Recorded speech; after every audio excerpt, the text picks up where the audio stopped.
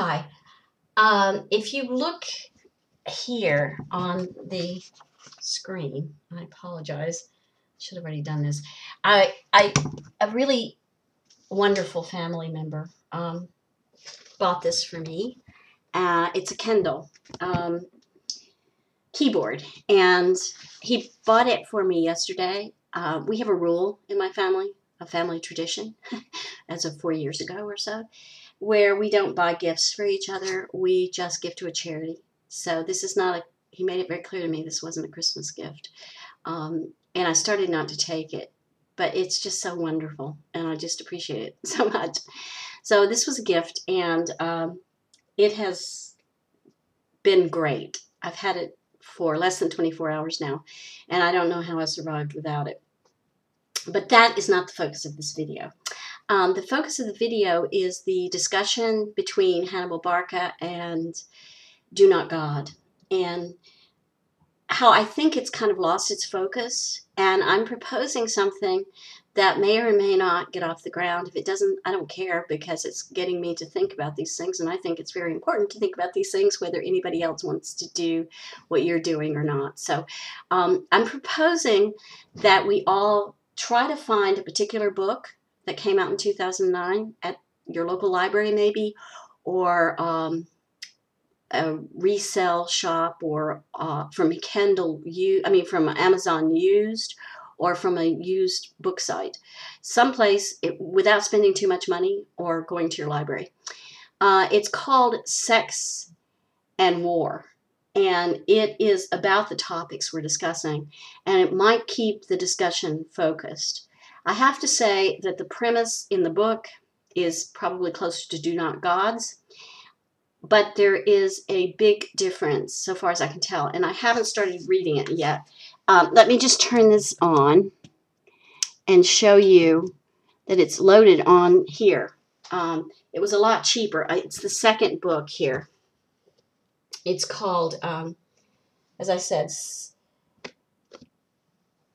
Sex and War, How Biology Explains Warfare and Terrorism and Offers a Path to a Safer World. And it's by Malcolm Potts, as I said, a professor at University of California, whose background is at Cambridge, and a journalist named Thomas Haydn.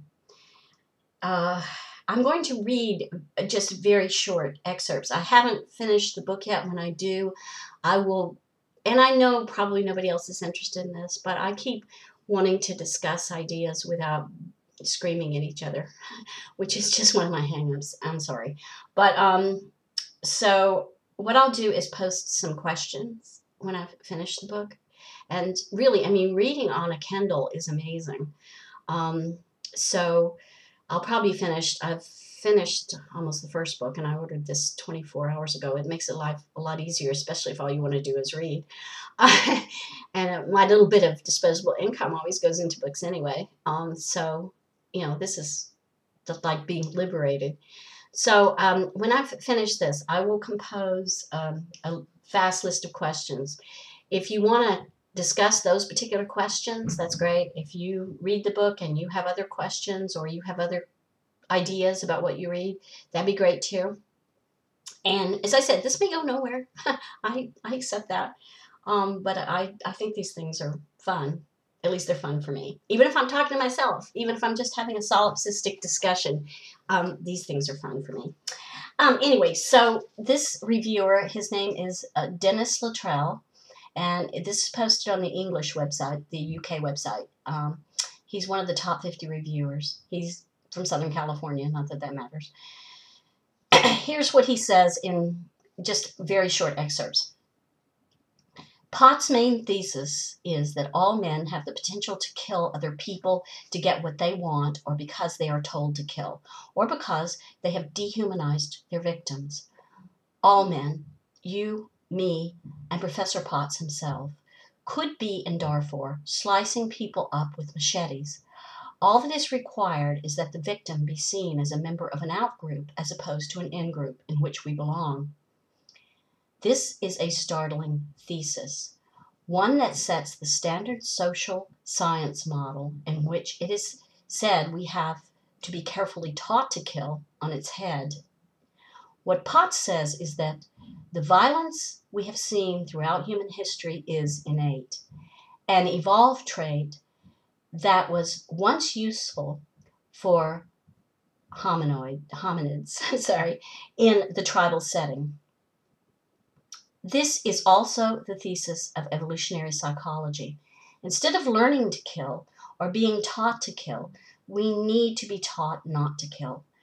We don't usually kill members of our family or friends because they are part of an in-group with which we identify.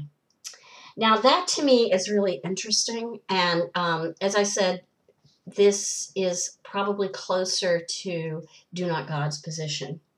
But the difference is that Potts and Haydn do not seem to see this innate tendency to violence as completely biological determinism in the way that Do Not God presents his thesis usually. Now, I might have misread Do Not God. I try to follow his video arguments, but I get confused with some of the things he asserts, so I'm not sure. And then one thing he does say, which also sounds, I think, similar to Do Not God's position. He says, our psyches are governed by evolved Stone Age emotions, similar to what we see in chimpanzees as they conduct their horrific raids on isolated individuals from neighboring groups, ripping and tearing their victims apart with their bare hands and teeth. Potts calls this team aggression, a strategy which has been perfected in human beings. Men bond together and use their greater numbers to kill members of other tribes so as to gain resources, such as territory, slaves, and women to impregnate. So as I said, I haven't read the book, and I'm really looking forward to it. But I have read the review, and it will be linked in the low bar. And I think it has some really good insights, even if you don't want to bother reading the whole book. It's a long book. It's over 400 pages. So the review goes on to say, fundamentalist teachings, whether Christian, Muslim, or any other religion, end up restricting and controlling women, which in turn makes war and terrorism more likely. The 21st century is seeing a clash of cultures, but that clash is not between Islam and Christendom. Rather, it is between fundamentalism and reason. I think that's a point that really we should all calm down and maybe think about, because there is a clash between fundamentalism and reason. And fundamentalism just means you're being asked not to think about something that's really hard to think about anyway.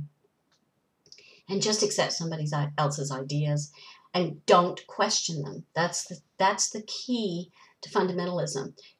If you question things, you're going to be made part of an outgroup and you're going to be harassed, probably.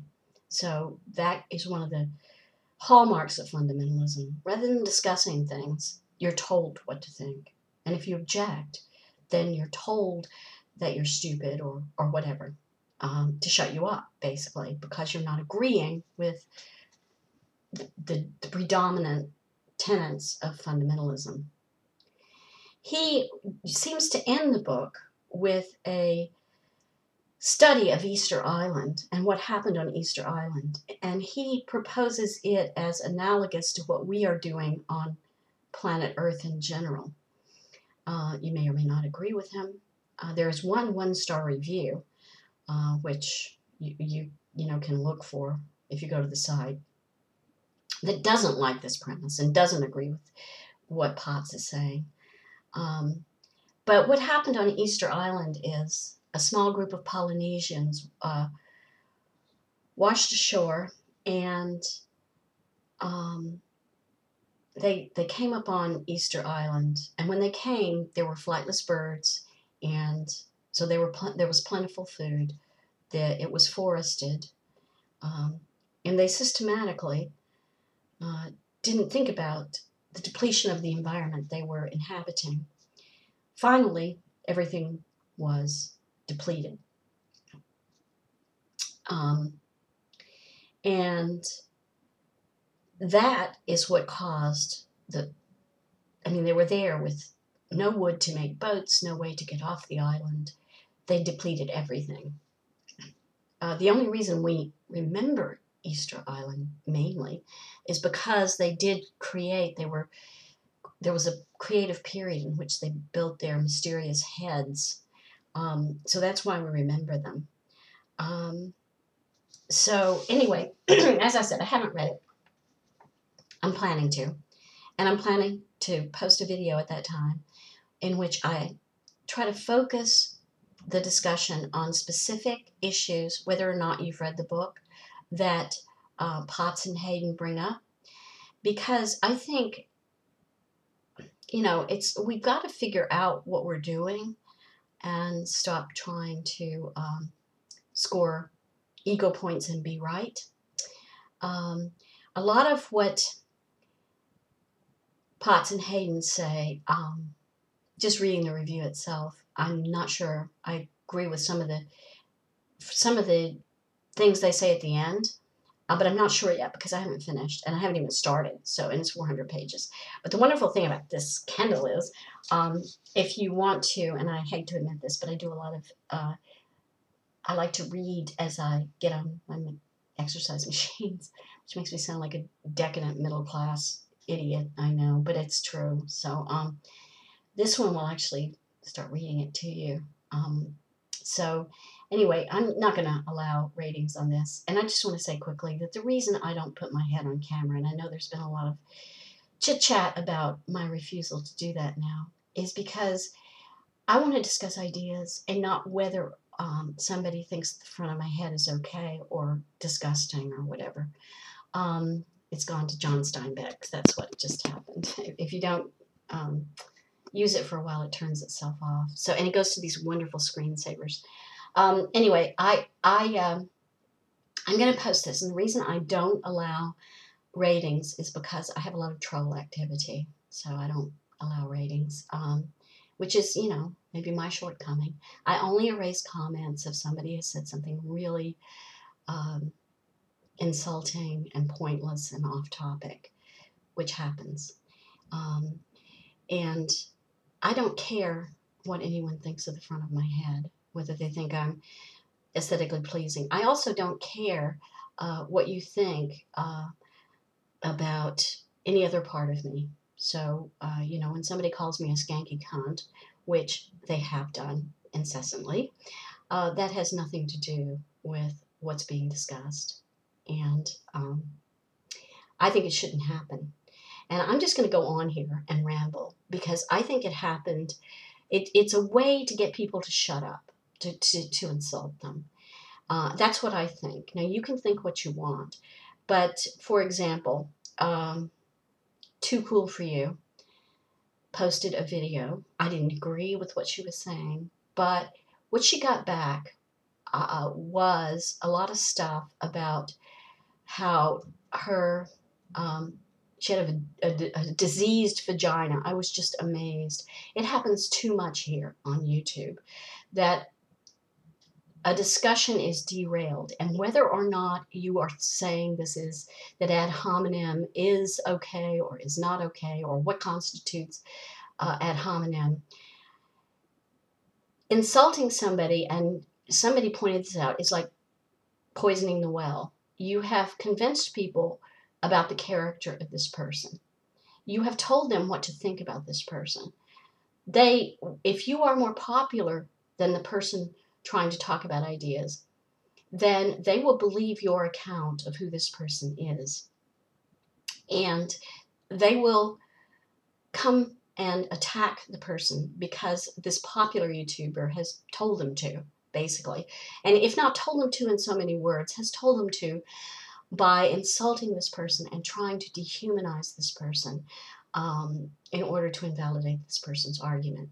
If you on YouTube want to make that a valid way to enter into an argument, nobody will stop you. but I don't consider it valid. And any videos I've taken down, I have done so because I'm tired of the insults about the way people think the front of my head looks. And instead of what I'm trying to talk about. So I've stopped with ratings, and I've stopped putting my head on camera for that reason. I'm sorry if any of this sounded arrogant. I don't intend it to be. I want to stay on topic. And the topic, as far as I can tell, is war and sex and the relationship between aggression in our prehistoric history and our present state of affairs, which isn't great. Our present state of affairs is pretty scary. And I don't think extreme advocations of extreme positions, like getting rid of all life, helps anything. I think we are in a dysfunctional enough environment that we should be working hard to make it less dysfunctional. Advocating extinguishing all life is not a way to make it less dysfunctional, in my opinion. So this is a rambly, very long video. I want to discuss ideas. I want to get back to ideas. I don't want to be derailed by all this nonsense. If you don't want to do that, then ignore this. If anybody, even one person, is willing to do this with me, I think that's great. And I should have organized something better than this, and I should have edited something, and I should have made it real, snappy and about half the length of this video. But I just don't feel like it today. And I want to get back to reading. So I'll be doing another video soon. You guys take care of yourselves. Bye.